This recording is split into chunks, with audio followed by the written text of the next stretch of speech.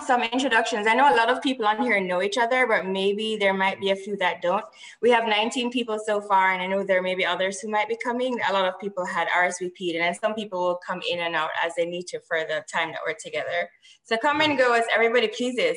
So why don't we start off the introductions? Why don't you start off first, Eric? Maybe say your name, your location, what you do, and I don't know, anything else fun you want to add in. Excellent. Yeah, sure. My name is Eric Yang. I run the UCLA Cardio-Oncology program here in Los Angeles.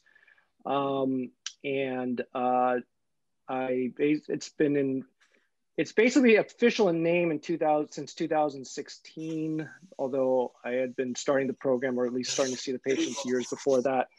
I've been on faculty there since 2011 outside of fellowship. My clinical interests are imaging, medical education, as I'm also the APD for a fellowship, and just basically, you know, really what's been my most kind of my recent passion within the field really has been really kind to figure out how we can more effectively integrate, you know, training and curriculum. As Sherry Ann knows, we worked on a paper together as well, and Nikhil as well, looking at the real world integration of without an official program, how can you do it already in the general level? And I think that's a challenge that we have to overcome in order to really expose the future generations, who are really the key, I think, to this field. Because in general, a lot of people just won't know until they're exposed. I mean, for me, I really didn't really have any inkling of interest of it until I myself was actually being asked to see these patients. And then you never know who's really going to get fired up for that as well. So, that's me. And yeah, I'll hand it off to Richard. He's next on my video list. That's okay. Great. We were both co-fellows and co-residents as well too. So yeah, no, Eric and I actually know each other very well. I still remember, you know, going to ACC in New Orleans. Those are good times. Yeah, so I'm one of the Hartford cardiologists. You remember that, Richard? Oh, that's good. I do remember that. Yeah, so I'm one of the Hartford cardiologists here at University of Washington in Seattle. I oversee the Cardio-Oncology program at University of Washington Fred Hutch Cell Cancer Care Alliance. I'm also the program director for Hartford Fellowship. You know, my interest originally in cardio-oncology was really in heart failure, as well as the aspects of cancer and transplant and LVAD. So, you know, I was actually texting Eric earlier. Somehow, no matter what I do, I end up going back to doing research in breast cancer. So we're part of a number of very large cohorts. You know, and you'll probably be seeing some stuff from our group looking at survivorship in long-term breast cancer patients.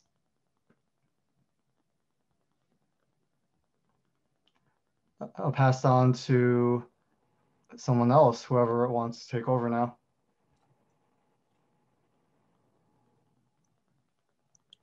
Giselle. Want to go next? Oh, Giselle or Nikhil? Keep handing off to the next person.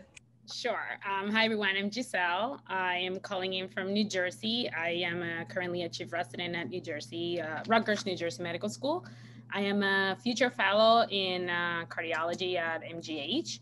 I've been very interested in cardio-oncology for couple of years, started more towards being around oncologists and seeing some of the side effects of the immunotherapies and discover the amazing world of cardio-oncology. And I'm super excited and grateful to be here. I will pass it on to Mary. Thanks, Giselle. I am a cardiology fellow. I'm a T32 research and clinical fellow at Wake Forest Baptist Health. I'll have another just over a year left of fellowship, kind of looking for jobs in between academic and private, and still wanting to pursue research, but it's kind of tricky during this era. So we'll see how things flesh out, but really enjoy cardio-oncology, the community. I think that's what drew me to this field initially, as well as sort of the nuances. I knew I always wanted to be sort of different. And so cardio-oncology allows me to kind of be in this sort of nuanced field that includes genetics and just a different aspect of cardiology. So I'm still enjoying it, still trying to advocate for it in my program. Still getting excited over cases. So I think it's meant to be. So it's just certainly a privilege to be with everybody.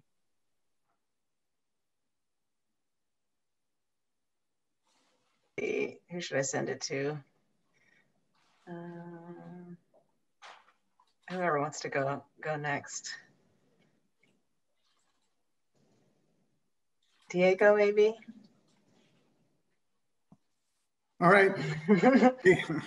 Sounds good. Hey guys, I'm Diego Sadler. I'm a cardio-oncologist at Cleveland Clinic, Florida. I've been doing my background prior to, in my previous life before cardio-oncology, and done clinical cardiology, echocardiography, and nuclear cardiology. For the last 5 years, I've been working in cardio-oncology. I'm very interested in advocacy and access to care in cardio-oncology. I chair the Cardio-Oncology Committee for the Florida chapter of the ACC, and I'm in the Cardio-Oncology ACC Leadership Council. And we have a global collaborative network, and we're very interested in getting all these great knowledge and advances that we get in all these areas of cardio-oncology that we all enjoy and thrive and get excited about, to make sure that this applies not just a small segment of the US population, but that we can address how to improve access to care in cardio-oncology to larger segments of the community, including both academic and community centers, and also to address disparities in cardio-oncology. That's about it. So I'll pass it to, I don't know, I logged in late. I don't know. Eric, did you talk already? Yes, I did, but I can relay it over to, let's relay it to Nikhil. Okay, hi everybody, I'm Nikhil Bassi. It's good to meet some of you. Some of you I actually saw last year at the ACC Cardio-Oncology Conference in Washington, DC. And I recently graduated from the UCLA Cardiology Fellowship Program and worked closely with Eric Yang, who was not only my associate program director, but also my clinic preceptor. And that's how I got involved in the cardio-oncology space and just trying to build up our cardio-oncology program here at Hoag Hospital in Newport Beach, California. I'm working with Dipti Ichaporia as well. So good to see everyone. And yeah, I also kind of joined late, so I'm not sure who hasn't spoken yet. Maybe Arjun Ghosh?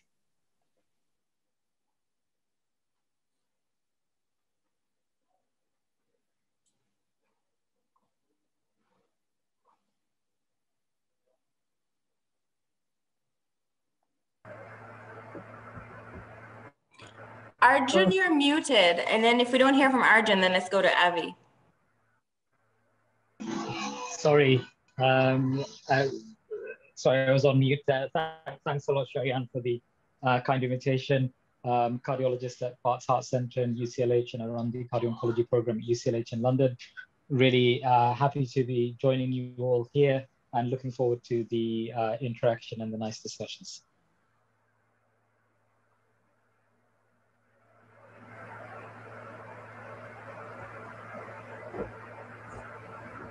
Do you want to go next, Avi? Hey, thanks for the invitation, Sharian, and thanks for organizing this. So basically, Cardio-Oncology Innovation Network, I really like, because I mean, I guess there's I call it sort of the middle layer in between sort of the people who write New England papers and then people who want to get into cardio-oncology, and we are here to motivate you to get into cardio-oncology. I think cardio-oncology is a field which is in infancy.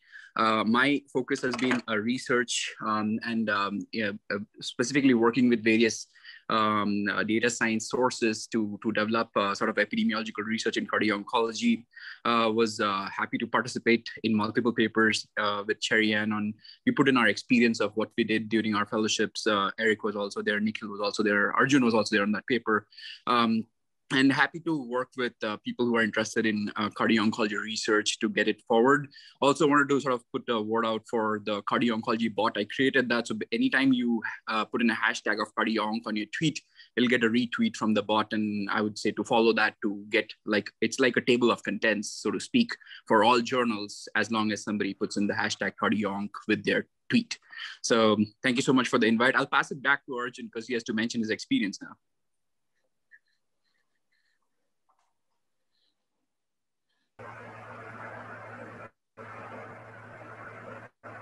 Thanks. Well, I guess in terms of cardio-oncology experience, having helped to set up the programs at Barts Heart Center, which is Europe's largest cardiac center.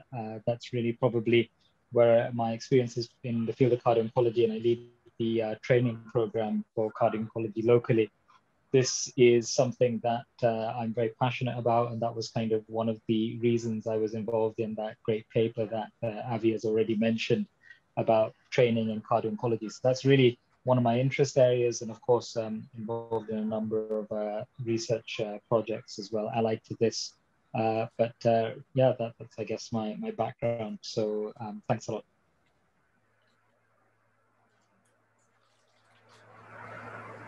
Well, I guess I'll talk. I'm Ron Crone. I'm at Washington University in St. Louis, and we have actually an interesting program. We had a merger of two hospitals about 20 years ago, Jewish and Barnes, and I'd been at Jewish, and it was about a block away from Barnes. And when we merged, all the people at Barnes, the Barnes cardiologists, really didn't want to walk over to Jewish because it was so far away. And so I did that, and it turned out that the hospital was converted to an oncology hospital. It sort of evolved into a Siteman cancer setup.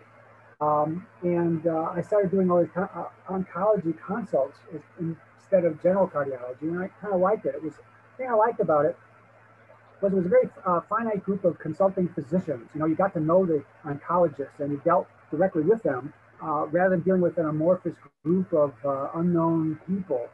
And so you really developed a nice collegial relationship with the referring physicians, and it became very close. We did email consults for a long time, and then about 3 or 4 years ago, Dan Lanahan came after he left Vanderbilt, and got a lot of support from our chief at that point. And so we actually it went big time in terms of a lot of clinic space, openings in the clinic, able to do consults with ease, and basically worked into the relationship with the oncologist so that they knew they could get a consult very easily, and had interactions. We have an amyloid group with with a gastroenterologist, obviously a bone marrow oncologist, hematologist, and it's really kind of grown. It's also, we've had the opportunity then, there's a lot of interest in our fellows, and so we're trying to set up a fellowship, and we have had a number of fellows now the last couple of years, and it just seems to just take off. People are interested in it. The cardiac fellows are interested in it. We have a number of fellows that are going into cardio-oncology, either with us or with someplace else. And the key thing is just having a lot of interest, a lot of interactions with the oncologists, and being accessible. And I think that they are beginning to understand that they need us. And I think it's really kind of fun. I've really enjoyed the fact that this is getting off the ground. I actually started 10 years ago. There was a great meeting in Milan. We like to travel.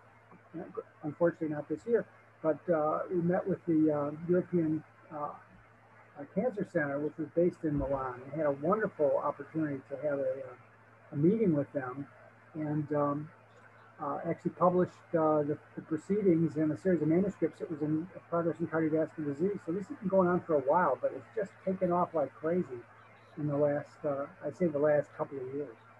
So this is kind of an interesting group, and it's interesting to see, you know, what comes of it. So thanks for inviting me. Thanks, Ron. We can keep the introductions going with popcorn. If you haven't been introduced yet, please go ahead and jump right in. Don't worry about having to choose somebody after you.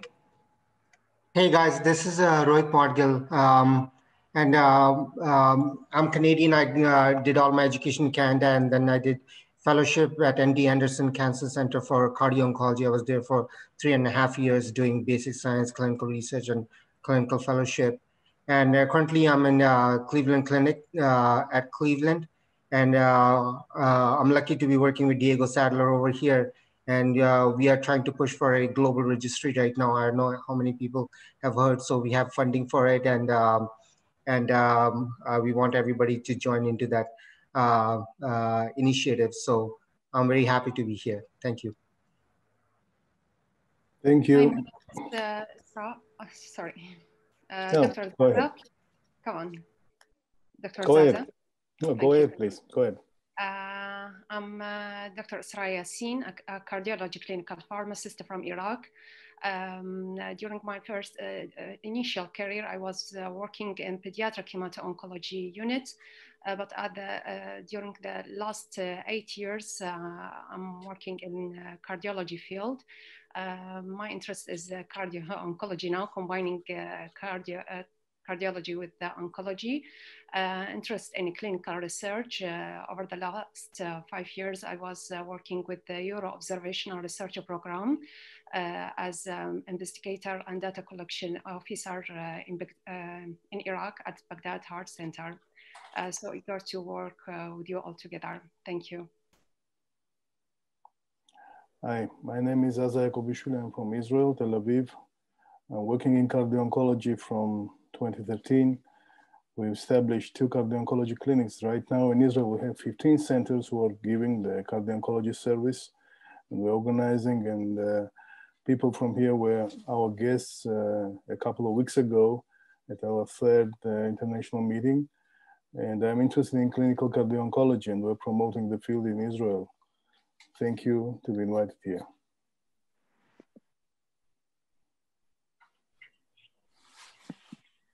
Good afternoon. Good afternoon. My name is Daniel Addison. I'm the co-director of Cardio-Oncology here at The Ohio State University. I'm excited to be here with all of you.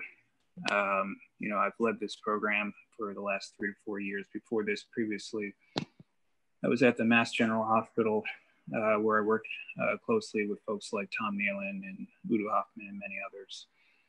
And within that space, we have worked diligently to continue to grow the collaborations, both locally and beyond, both with our cancer colleagues and well beyond with folks like John Bird and Miriam Lusberg and many others who have been very supportive of our mission and what we're trying to do. And I'd also like to thank Sherry Ann again for organizing this reception. Thank you. Okay, excuse me. Hi, everyone. Thank you for the invitation. This is me, Dr. Hassan Farhan, consultant cardiology from Baghdad Heart Center, Iraq. I'm the chairman of Scientific Council of Cardiology, and recently, before 2 years, we have established the recent National Cardio-Oncology program in Baghdad and Iraq. And my interest in teaching and training and global research and registry. And we indeed need to help our patient from cardio-oncology perception. And I'm very glad to be joined with you in this meeting. And this is a program for COIN. And we hope all the success for all the effort. And thank you very much.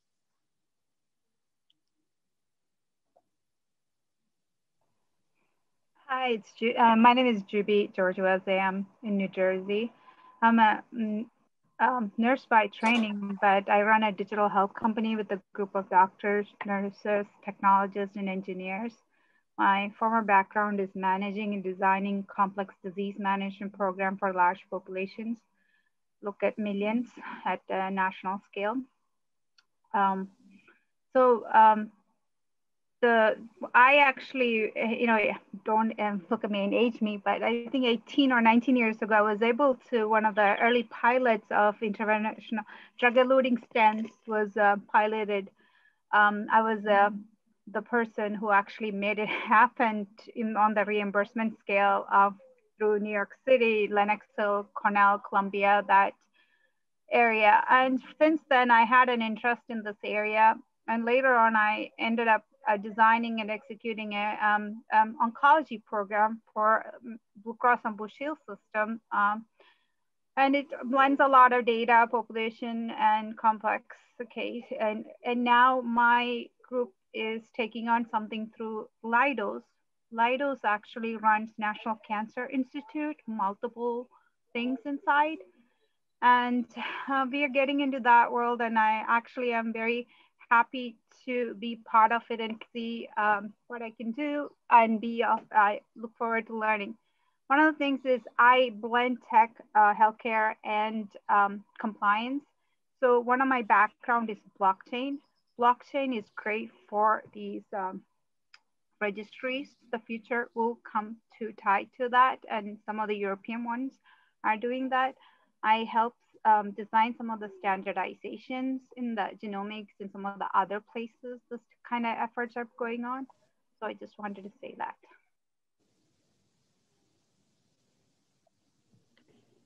Hi, my name is Anju Noria. I run the Cardio-Oncology program at Dana-Farber and Brigham and Women's Hospital in Boston, Mass. Thank you again, Sherry Ann, for organizing this. I work in various areas of cardio-oncology, but my own research has mostly focused on the long-term cardiovascular complications of radiation therapy. I've also been lucky to collaborate with Tom Nealon and his group on all of his work on ICI myocarditis. And I wanted to put in a plug for Jack Cardio-Oncology because I see that there's a lot of fellows and stuff on this call, and we're very eager to hear from all of you. So please do send us all your work, and hopefully we can build a community as Sherry Ann and everyone else is making efforts to do. Thank you.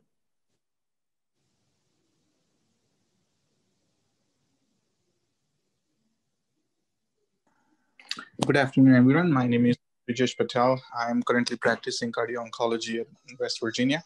I did my fellowship in Allentown, Pennsylvania, at Lehigh Valley Hospital. Currently, so when I started the program, along with my colleague, I spent about half a day per week, but our volume has grown tremendously to the point where I'm actually adding up one more day of entirety of my clinic that constitutes basically 50% of my outpatient time. And the fact is, a lot of people are now recognizing that cardiotoxicity and our role has been tremendous in these patients who have active cancer or those who go on to survive the cancer.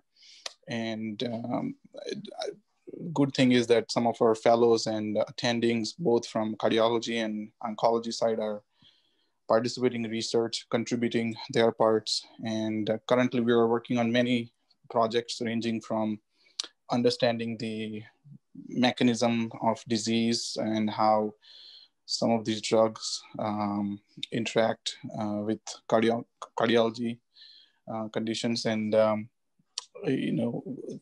to all the way to like using machine learning and AIs to understand the interaction between cancer drugs, and people who have or go on to develop heart conditions. So it's really exciting time, and thank you for Sherry Ann and others to put together such a nice group of people who share the same interest. And looking forward to working with you all. Hi, this is Vlad Zaha. And it's really a pleasure to be here today. Thank you, Sherry Ann, for organizing. I'm the medical director of the cardio-oncology program at UT Southwestern University in Dallas, Texas. And I've been here since 2016. I came from Yale. My training took me a little bit around the world. So one of the places where I trained in advanced imaging was, in fact, at UCL. So I had some interactions at St. Bart's there. And my interest right now is in translational imaging as a modality to detect early changes in the cardiovascular system in patients with cancer and cancer treatments. Complementing here what Anju Noria was mentioning, so I'm also helping with the Jack Cardio-Oncology, and I would encourage everybody to submit manuscripts there. And I'm also associate editor for Circulation, and now it's been more than a couple of years since we had a special issue on cardio-oncology, which was preceding the development of Jack Cardio-Oncology as a focused journal. So it's really a pleasure to interact with so many people around the world and to see all this interest in cardio-oncology.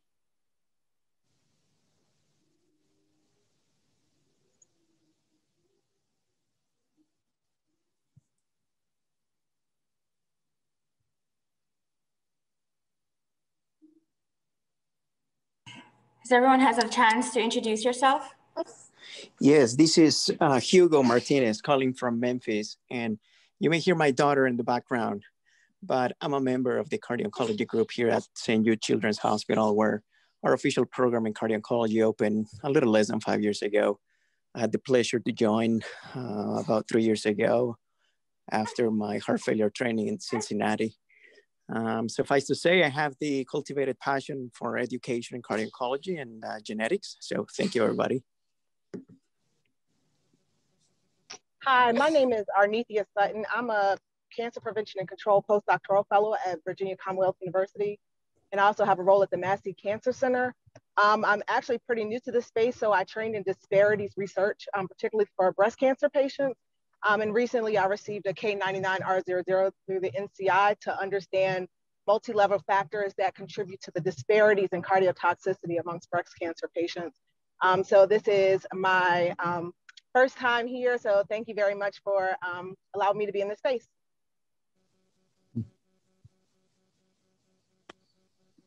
Hi everyone, I am Akshay, a recent graduate from Maulana Azad Medical College, University of Delhi, and a current internal medicine residency applicant.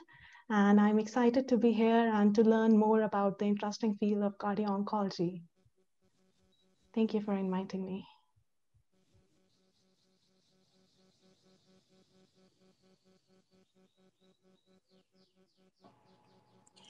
Has everyone got a chance to introduce yourself?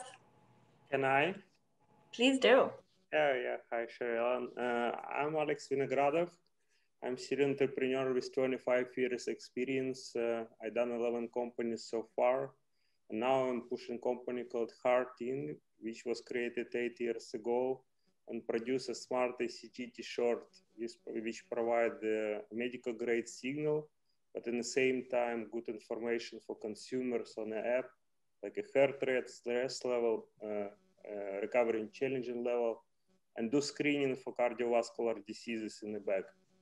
I personally has a lot of technical, financial knowledges and digital health knowledges. So if you need any kind of help from me, you can easily reach me by LinkedIn or email. Thank you.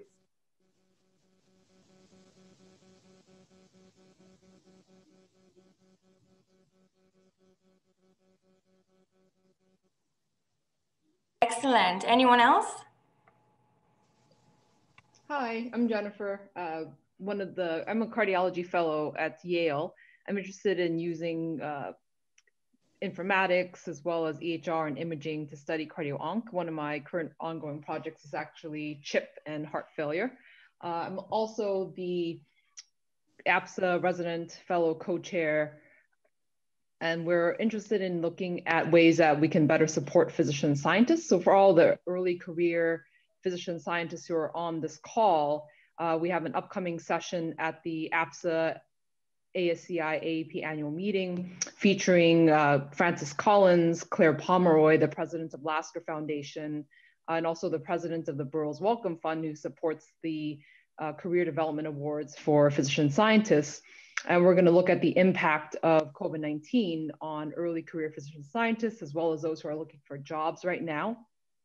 There's another issue that was raised up by some of the applicants who are applying for jobs during the pandemic. And they mentioned how they like to fit people into either 80-20 or they will be 100% clinical. So I think one thing that people have been raising is the possibility of doing a 50-50 physician scientist career and to develop mechanisms to support that, including increasing grant types that are supporting translational physician scientists who are planning for a 50-50 career. So that's just a heads up for those who are potentially interested. The annual meeting is coming up in April. If you have any questions or comments, feel free to reach out to us.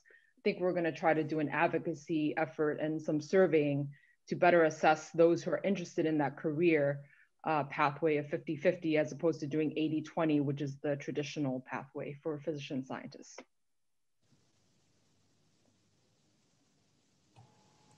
Thank you, Jen. Anyone else who hasn't had a chance to introduce yourself?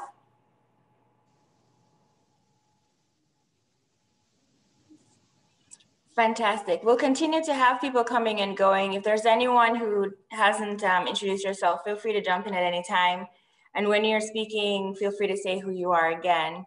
I'm gonna share an informal agenda for us.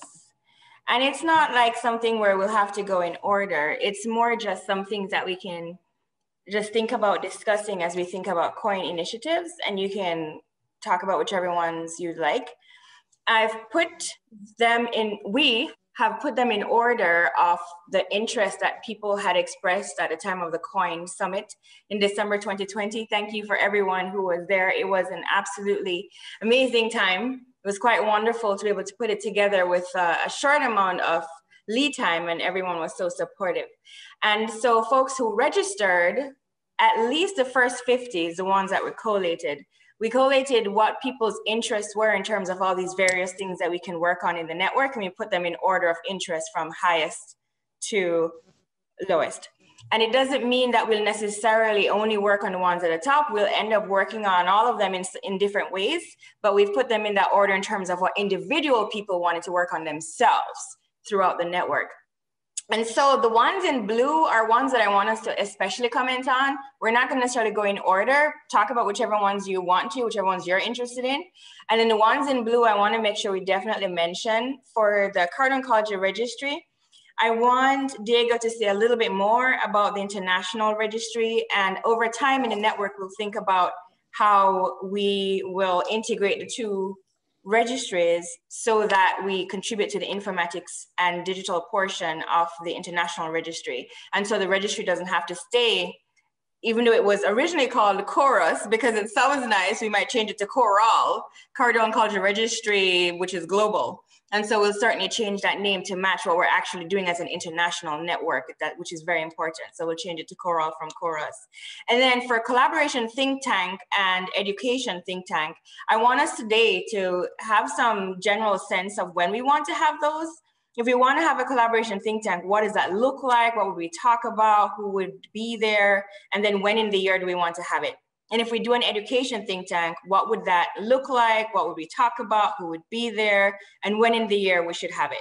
And then for CME, we'll just talk a little bit about how, or I'll just mention that the talks that were given in the summit in December will be abstracted for CME and will be put online until our next summit, which we're hopefully planning to have in December 2021.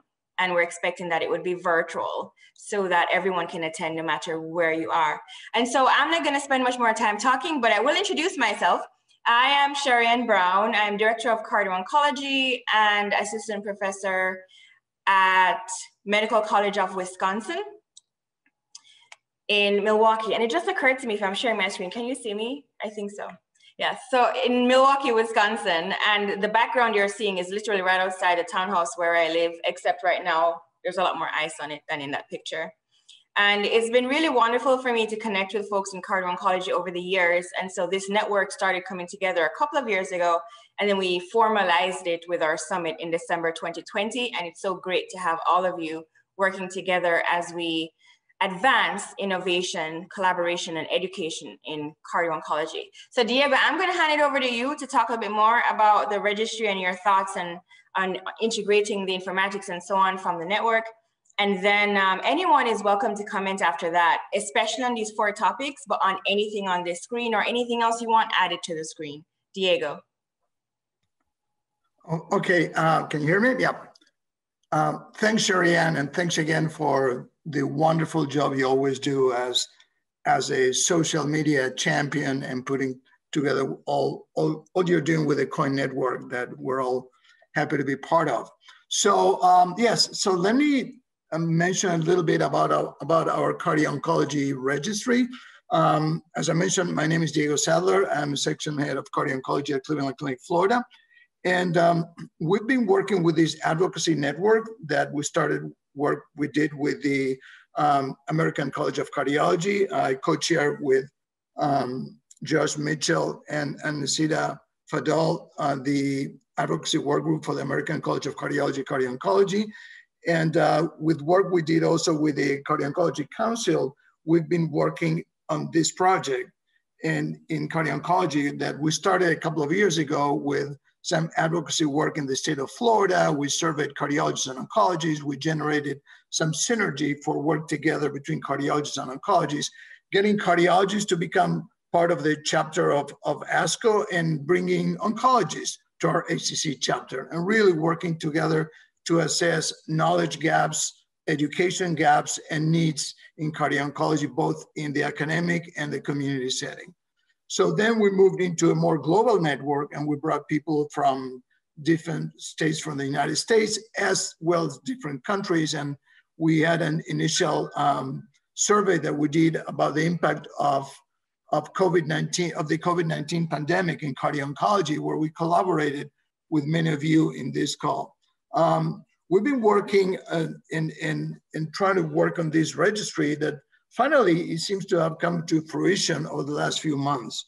So we started our network and we've worked and we've established a base where this growing cardio-oncology network has been working also with some colleagues that provide us an electronic platform with the ENCORE investigators from the Netherlands, led by Dr. Teskey.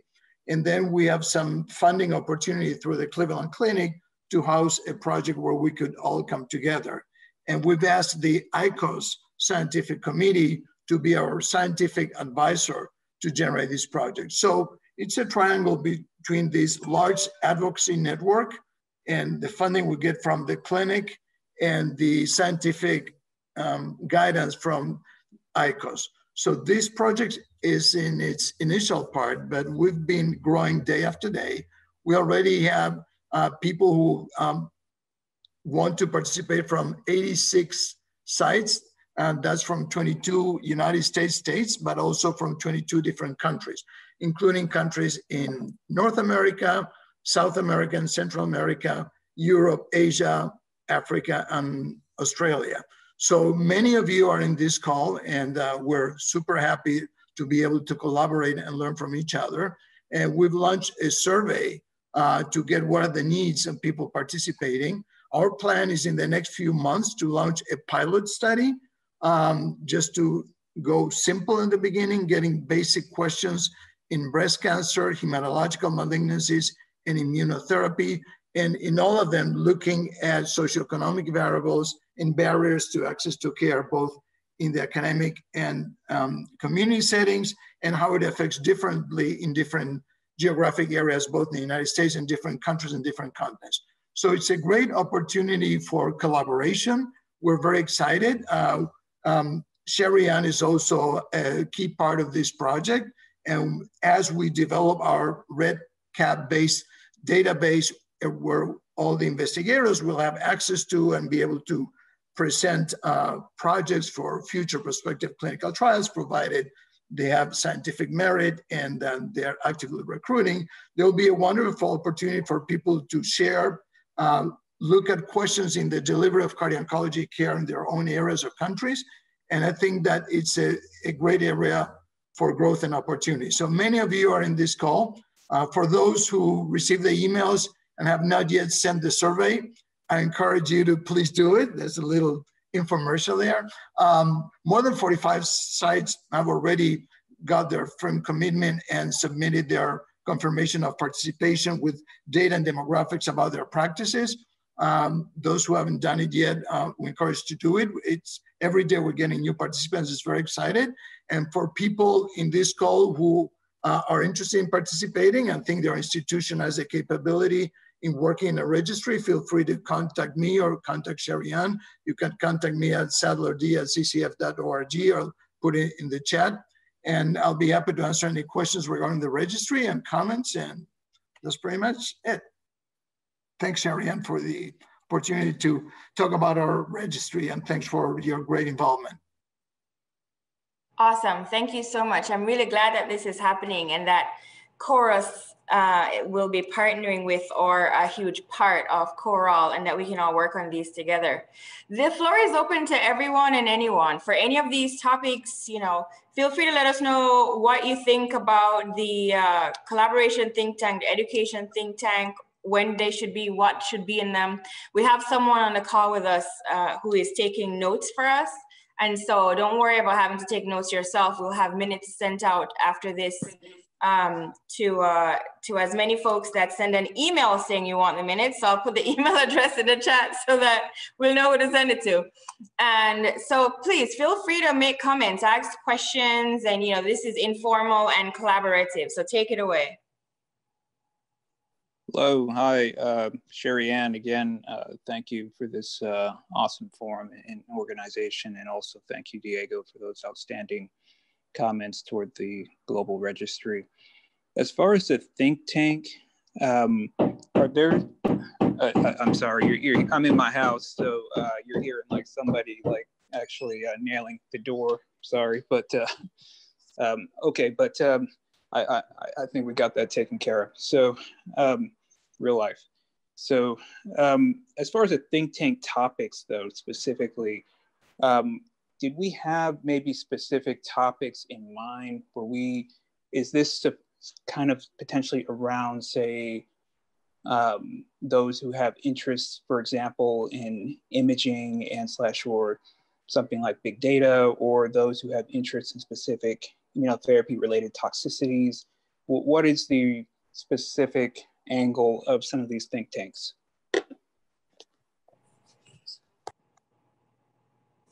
Great question. Let's throw that out to everyone on the call. What should the think tanks be focusing on or talking about?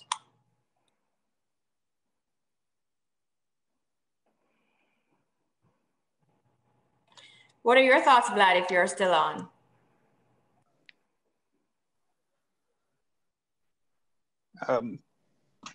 Maybe I'll help everybody by starting the conversation. So there's not silence on a Saturday afternoon.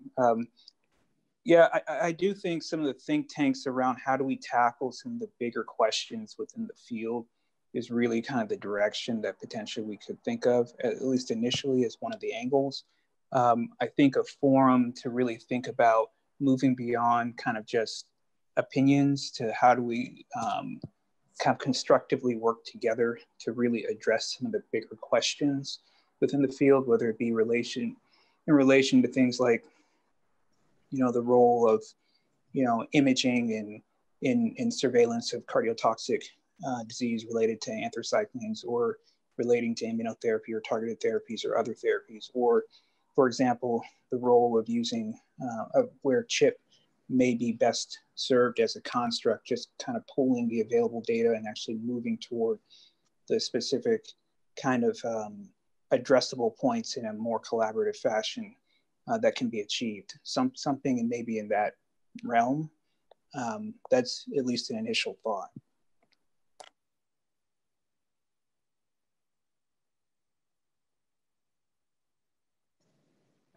Vlad, Rajesh, Hugo, anyone else? What are your thoughts? Yeah, thanks, Sherry-Ann. So I think this is an opportunity really to recognize some of the intersection at global level. So the fact that there are so many people from different places, and as Diego introduced, there are different intersections between cardiology, oncology, professional networks. So this might be really an opportunity to bring ideas across to oncology and to think what are the needs on that side. I think we see only one angle of the patients that have the problems, and we try to think as prevention being the first step, right, in cardiology. So I think that's really an opportunity for meeting the patients where they are when they reach first the oncology colleagues. So it is, I think that the strength of having a network like this is to be able to generate ideas and try to create either research projects or implementation of those ideas and try to move them to the next step.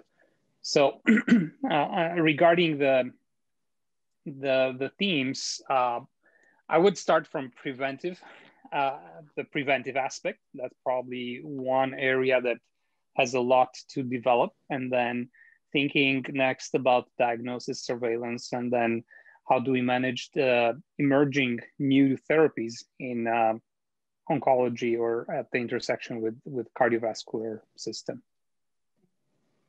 Yeah, I think just echoing Vlad and Daniel, talking about prevention and surveillance. So I think understanding sort of risk stratification, who's at highest risk, looking at risk models, and knowing who to identify. That's something that I've been working on.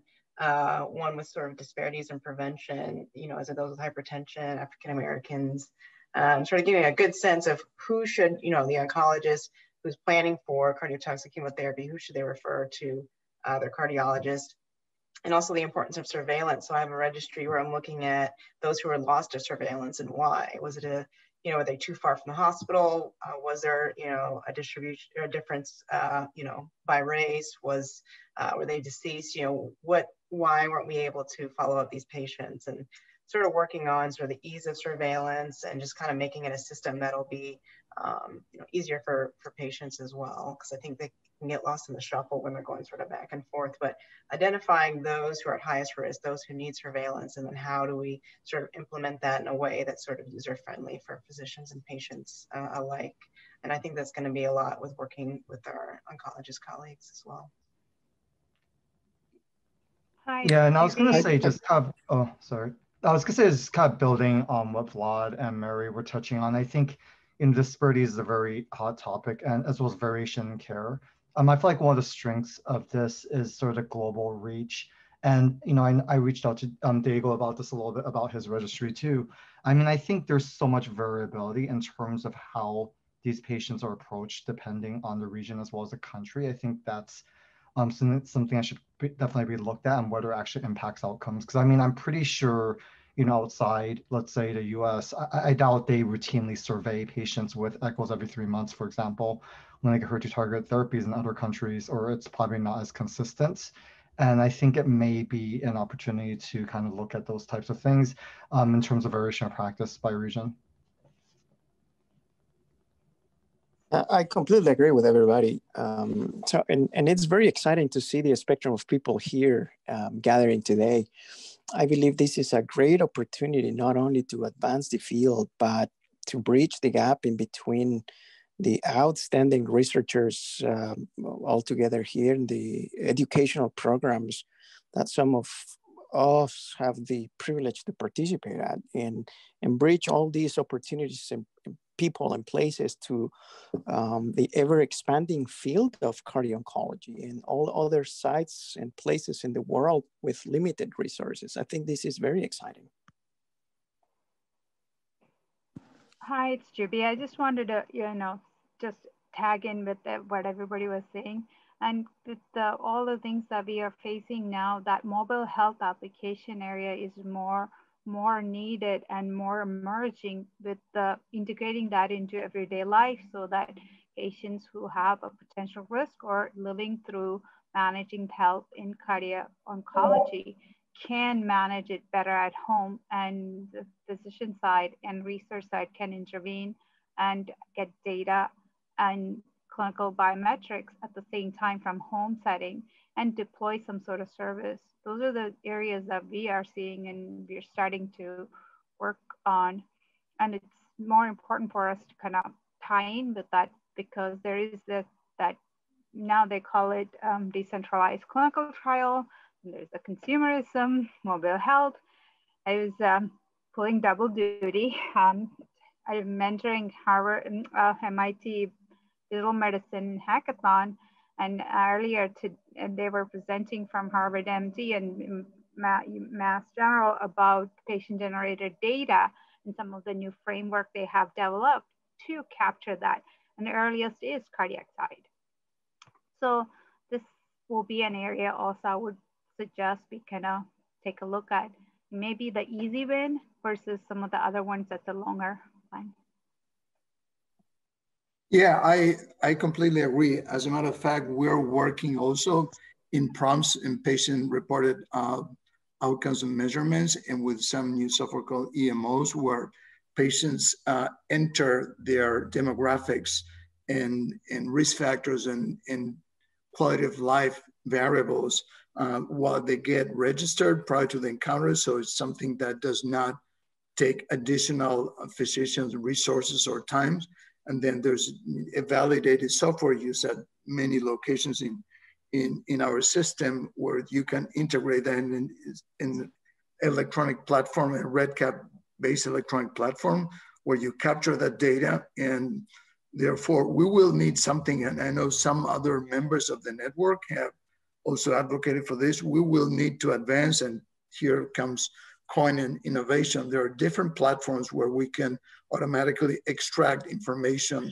I mean, EMOs is something for patient-reported outcomes, but also there are new algorithms being worked at different institutions on how to capture data directly from our electronic medical records and have even some of the models, for instance, that Josh Levinson proposed in the initial model. If we have pre-structured models and we can digitize in a way that is reproducible in many of our institutions, then we may come up with a solution to capture all that information and be a very large database for research, and that may advance the field significantly. Agree. Hello again, this is Pritesh. So when I started the cardio-oncology clinic, one thing I learned pretty quickly is that these patients are different from oncology standpoint and cardiology standpoint.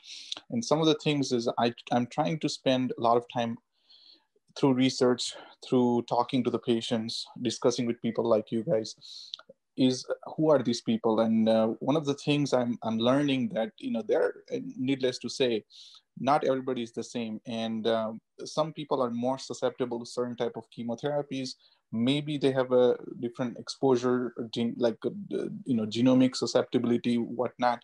And some of the ideas that I've been working on is to understand how these patients are different from the other two patients who have either heart disease, but no cancer. And then there's other side to it is a patient who have cancer and never go on to develop heart disease. But then we're working with a very small group of people who develop cardiotoxicities, or they cross over from one group over the other. And some of the things, fascinating things in this time for doing research is, I still remember almost 8 years ago when I was a resident, after hours, I used to go to our cardiologist office and collect data, and then it was pure, like a chart review in a pure manner. But nowadays, recently I just requested to our bioinformatics department, within a week, I got a list of Excel file that it would take me almost a month or two if I was by myself collecting data. So I think, the value of integrating what we're talking about, AI, bioinformatics, is a high time that we use and start learn about these patients. Another thing I think we're working on, and I proposed during our first COIN meeting, is that what I think of CT scans and PET scan is like echo for what is echo to heart cardiology patients is CT scans and stuff like that is to cancer patients, because everybody gets it for either surveillance or staging. And some of my current passion is to use radiomics. And I think, I'm not sure if it's possible or there's a plan for the future. We should have some sort of a radiomic-based registry where we can, push this data and analyze this data and, get different type of information that helps us understand how this, the concept of digital biopsy is there. So there's so many things already existing that we just need to start garnish and start, learn more from it.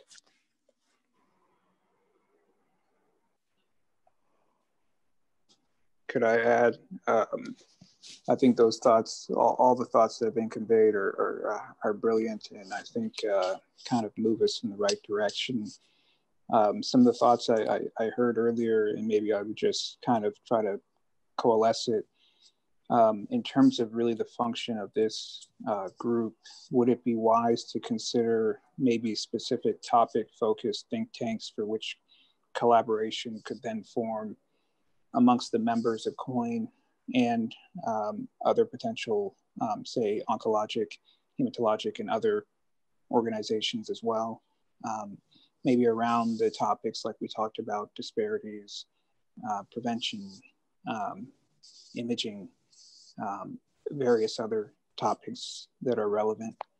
or maybe we could work toward that? Does that seem like something that the group thinks might be viable? It's up for discussion.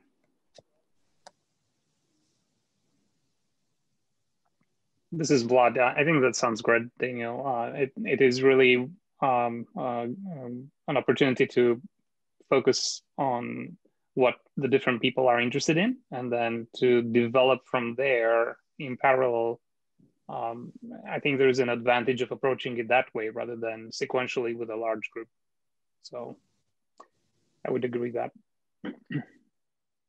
Yeah, something formed like a small work groups. I mean, obviously people can interact with multiple groups, but I think that would be a good start, I think. I agree with Danielle. Agree also, great idea. Now someone will have to be in touch of getting specific topics for the think tanks and lead each project. So another task, Sherry Ann, for you to lead through COIN.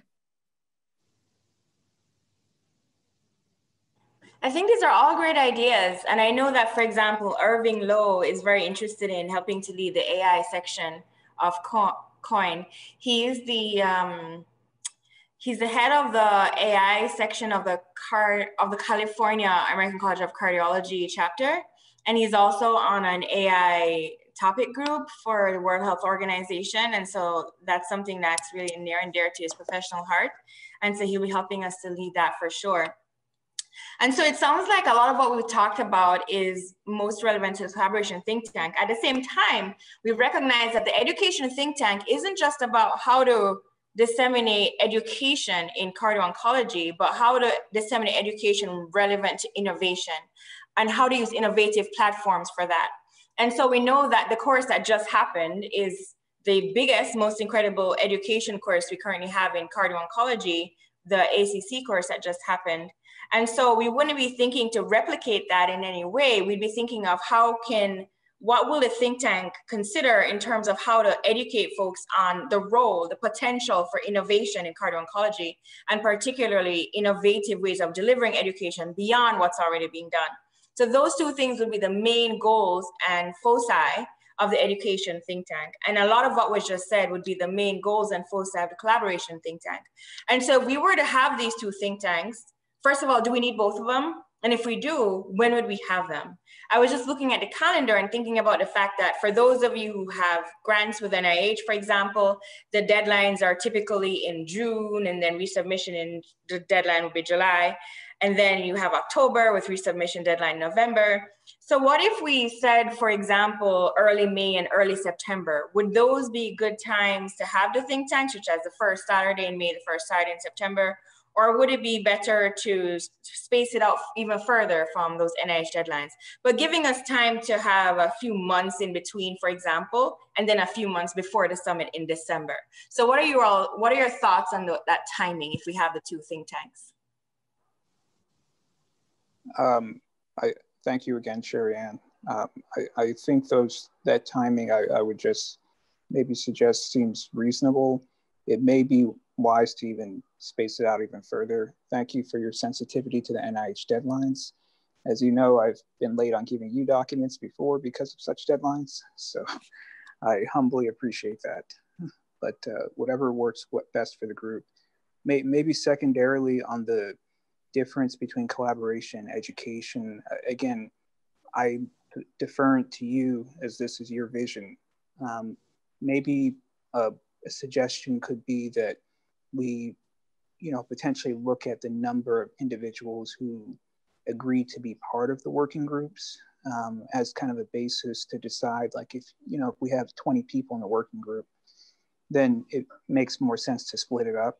But if you only have like 3 or 4 people signing up who are actually doing anything, then, and then you create another separate same topic education group, one might kind of wonder like what the bandwidth is for the people and like what's actually going to happen with that effort.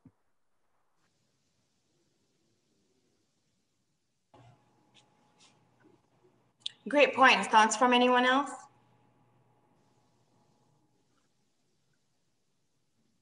Excuse me? Sorry? No. I would like to talk about education. I think education is very important and essential aspect in cardio-oncology. As many places, there is no standard program or curriculum for how to train and educate people in the cardio-oncology. Can we put a platform or a standard for a certain model to be like courses or roadmaps or e-learning to get courses for the education, include the cardiac imaging in cardio-oncology or preventive cardiology or other tool for more enhancement for education. I think it's very important for adult cardio-oncologists and even for pediatric cardio-oncologists. There is no still any training or standard or a global standard curriculum for get training. I think we need to establish some courses every annual or every 6 months to get some model and complete all this model and get the certificate to complete the training in the cardio-oncology. I think it's a very important aspect when we train our staff and doctor and nurse. Thank you very much. Thank you, that's great. I know that there are a couple of people that came in that haven't had a chance to introduce yourselves. So perhaps you could introduce yourself now and tell us your name, location, your role, your interests, and so on. And then either you or anyone else after you comment on what we currently have in terms of education opportunities in cardio-oncology in this country, well, in the United States and worldwide, and also what we have in terms of publications in that regard. Let's start with the introduction of a couple of people that just came in. Marielle, do you want to go first?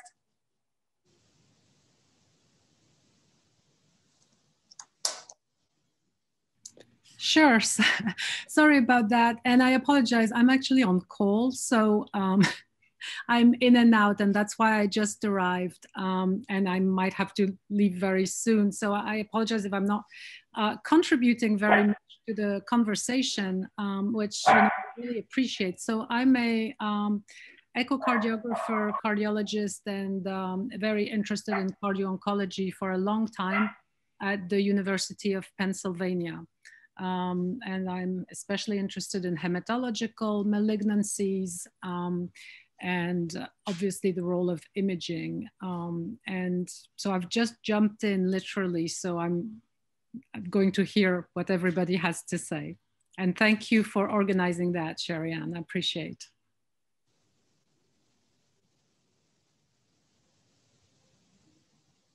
Thank you, Marielle. And then Danielle, do you want to go next? And then Danielle, Sarah Lara Martinez. And then a few folks, please give your comments on what's currently available in terms of cardio-oncology learning and also publications regarding education. Okay, hello. Hi everyone. I'm Daniel. I'm from Mexico. Sorry about going out and going in. I'm also at the hospital taking care of a family, COVID-19.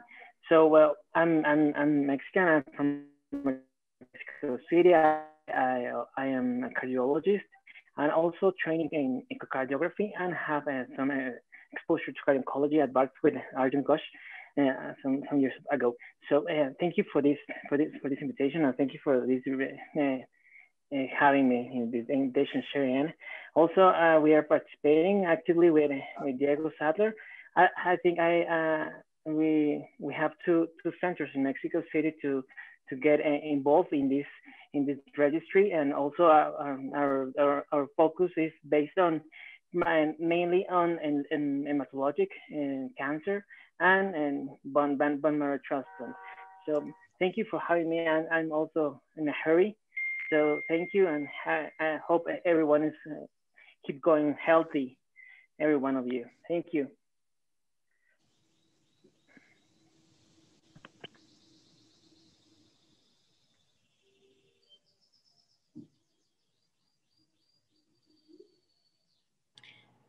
Thank you, Danielle. Arjun, do you want to give your thoughts on your assessment of the training opportunities and learning opportunities currently available around the world for cardio-oncology, and comment on who currently has access to them and how we can think about broadening that out to expand the access to the whole cardiovascular team.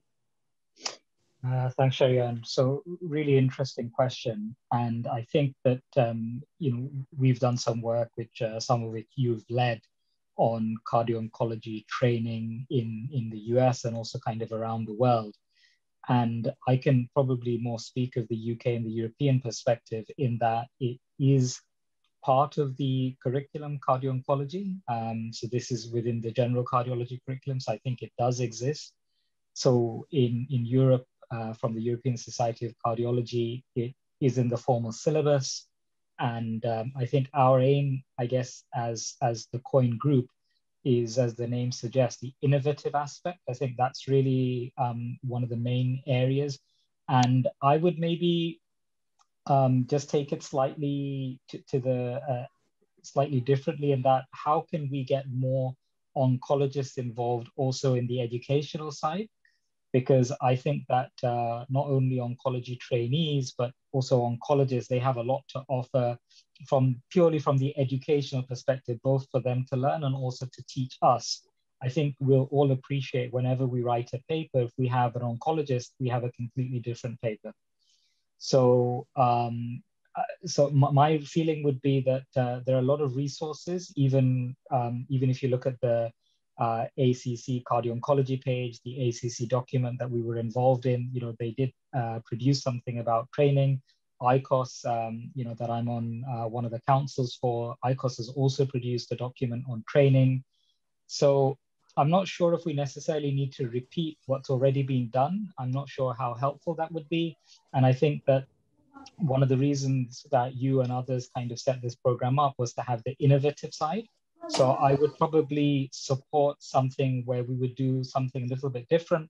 And the thing that comes to mind is how we can attract more oncologists and how we can maybe develop some teaching materials or something along those lines where we can have oncologists more actively involved, because I think that's very helpful. Thank you.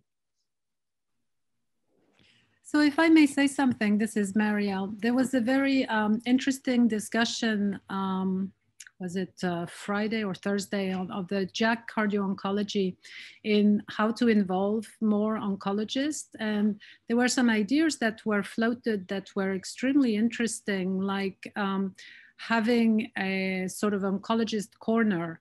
And of course, I'm speaking about the JAC Cardio-Oncology, but that would be valid, in any website, sort of detailing a bit, the treatments and the latest advances in oncology in a short way. Yeah, not obviously it's just a reference for people who are accessing this site, and that certainly could get the oncologists maybe more involved in what we're doing, and also get a chance to more cross-pollination between oncologists and cardiologists.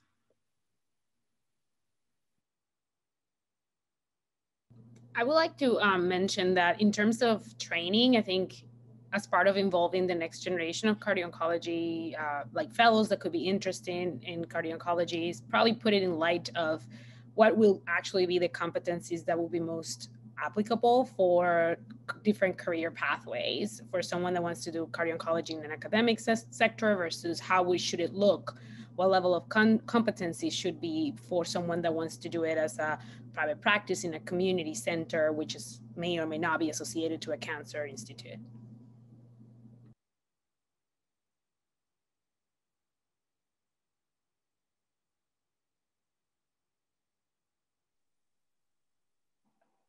That sounds an interesting concept, but I'm going to bring back a bit more on that financial situation that someone goes into certain type of specialty phases. I know a lot of hematologists who cannot sustain their practice just doing hematology because they have to take on something else to kind of sustain because the volume is not there. So this, you have to think about what they would end up doing and would they be able to get the volume and our current existing healthcare third-party reimbursement structure, unless they're, that research academic situation would be able to sustain them, or figure out a way to kind of enable that side too.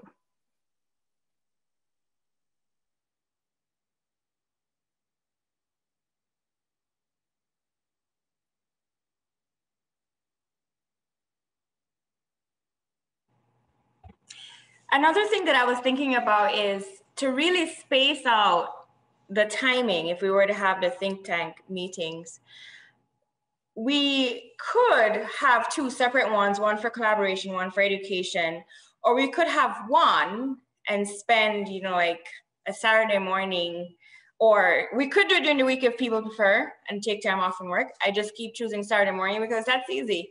But I do recognize that that's hard for those of us with families, perhaps. And so it doesn't have to be a Saturday morning. So let's just say half a day.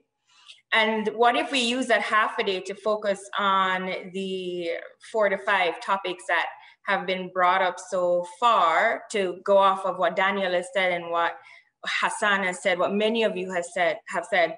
And so I give credit for this to Caitlin, who's taking notes for us, and then also to Giselle and Mary, who I asked to make a list of maybe just 5 to 10 of the key points or the key topics from today. And so two of them have a lot to do with what was just said. So what if we have a think tank, say in August, which is in the middle of all of those deadlines. So we have one in August and it's half a day. And then the 4 to 5 topics that would be covered would be 1, prevention and disparities. And this can be rearranged however we choose, so please comment on these. Prevention and disparities. 2, artificial intelligence and other digital innovation. Number 3, generating the global REDCap registry. Number 4, other innovative missions in cardio-oncology, specifically focusing on how to deliver education and how to educate about innovation. And then 5, how to involve more oncologists. And so if we could potentially have those 5 as maybe an hour each, if it's 5 hours, and then the 6 hours for more discussion generally. So that's something we could think about. What do you guys think about that? Do you think if we did something like that and gave each of those 5 topics an hour and then had another hour for discussion and so on, introductions and so on, do you think that 6 hours would be too much for something like that? Do you think we should separate them, or do you think we should combine it like that? Maybe I won't fully address the question, and thank you again, Sherry Ann, and everyone who's spoken. It might be, maybe I'll just put a shameless plug that it might be good to kind of also have a specific discussion relating to imaging, given its kind of immense role in kind of what we do from a day-to-day basis. I heard something, I believe, from Marielle and from others that was, I thought, essentially very brilliant, and that was to kind of rope in the using electronic media for educational. I think that should not be lost upon us as far as what we're trying to do, because that could be a significant contribution from this group.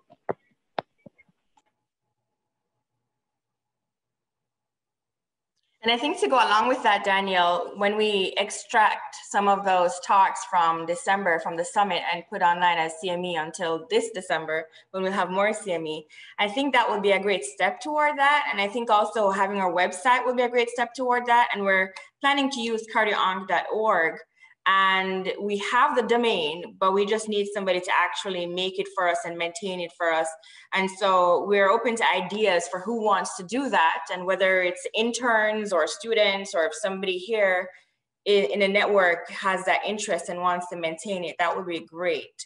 And so that would be a place too for us to put some of that sustainable education, and then collaborating, as Vlad pointed out, collaborating with ACC, AHA, ICOS. That's something that's part of our foundation, recognizing that the Cardiology Oncology Innovation Network, COIN, started out as this network to connect people around the country and the world, recognizing that we want to be connected with ACC, AHA, ICOS, and be a part of the overall cardio-onc community and help to bring everyone together.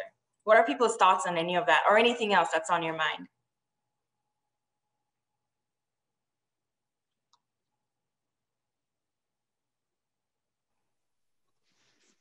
So maybe one thought here is, I think the challenge with the Zoom platform is is sometimes a little bit difficult to get multiple people in the same sort of conversation, right? So it gets the ideas diluted out a little bit. Now I'm hoping August sounds like a great time choice for the different considerations that you mentioned, Sherian. And the question is there a way to get together in some way? Now I realize this is a global effort, so that might be challenging, or maybe something that's a little bit more like a hybrid situation. So an alternative to this would be to consider any of the major cardiology meetings, for example, or major oncology meetings that might be conducive to bringing some groups together. Vlad, this is Marielle. I agree with you. Nothing replaces the face-to-face. I heard that there are some new platforms that allow, and I think it's on Zoom, that allow to have small tables and small rooms. And then, so we could have, if people are interested by different aspects, we could have, separate groups. And then, because it's hard for people to all talk when there's like 50 people on the call, yeah? And so that might be one way to sort of work around, this very suboptimal situation. But as you say, Vlad, I mean, it's an international group, so it might be very hard anyway to get everyone in the same room. I agree, Marielle. And yeah, so I don't know how many meetings will be in person this year.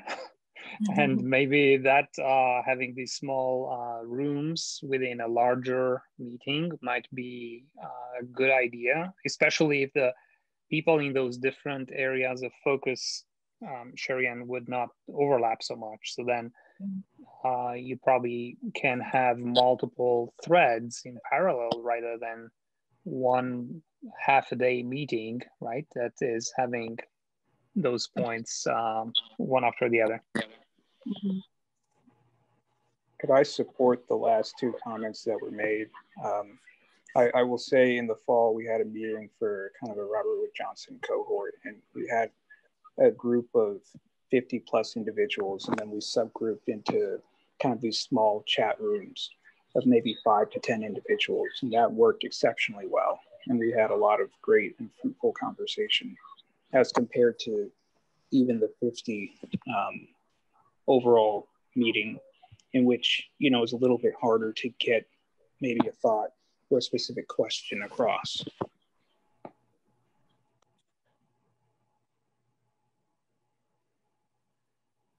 Sherian, it's Juby. The Zoom platform has a higher version that we use because, well, it was originally as a patient waiting room or patient different room. I helped design the telehealth side. And so there is a section of Zoom that you can tap into, or if you want, I have it to use that has multiple rooms. You can move people to a different room. Everybody can be segmented into different rooms that you can move them to. Either otherwise, you can use Slack, Slack channels to create different topics and work it if anyone has an interest in it. Great points. I agree 100%. This version of Zoom that we're using has breakout rooms available. I think I was a little hesitant to do it in, for example, at the summit, lest anything breaks. But I think it's a great idea, and we totally should do it for the think tanks. And so what would be wonderful, what typically works well, is if there are folks that are assigned to making sure that the tech is working, making sure that people get where they need to be, and also people assigned to facilitate the discussion in each breakout room. So not only will we need people to volunteer to be in the breakout rooms, but we'll also need people to volunteer to lead the discussion in that room, and then someone to volunteer to be the take notes and describe and then report out to the big group. And then also somebody to volunteer to be the tech person for that room. And since as the network, we're mostly healthcare professionals and friends, and we don't have a huge, a staff, so to speak.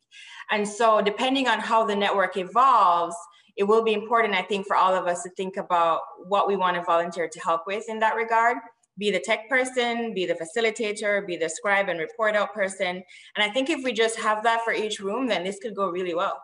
We already have the breakout rooms available on this Zoom that we're using right now. And Juby, I really appreciate your offer as well. Thank you for your engagement and support.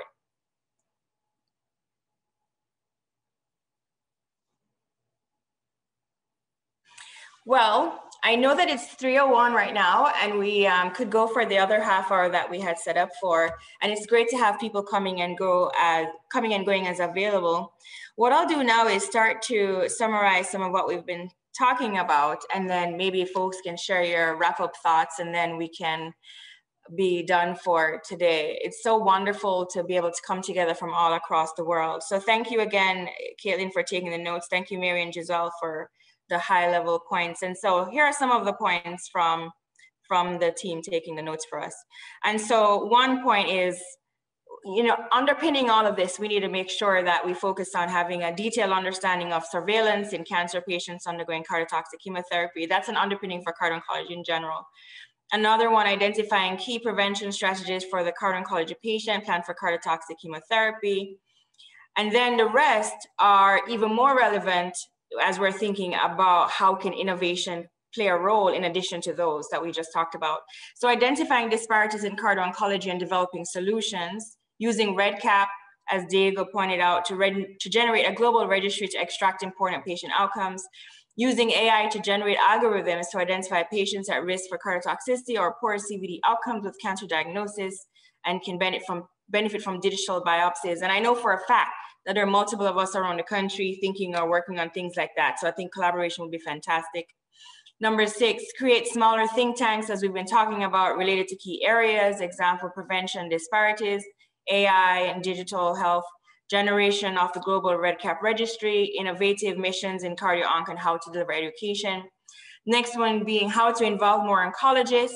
An idea being creating an oncologist corner in a website or a journal to promote collaboration, and recognizing we're taking that idea from the ACC meeting and the Jack Cardio-Onc discussion. And then the possible August date for the next think tank meeting, considering a hybrid in-person virtual meeting versus an all virtual meeting with small groups to discuss.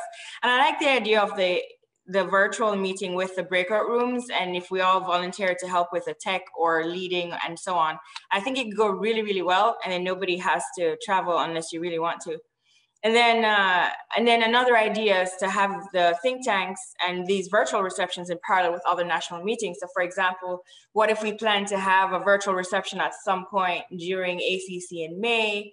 What if we plan to have a virtual reception at AHA in November? Since AHA is already going to be virtual hybrid, and then ACC, it's to be seen whether that ends up being virtual or remains in person. But even if it's in person, we could still do something virtual hybrid then in that case.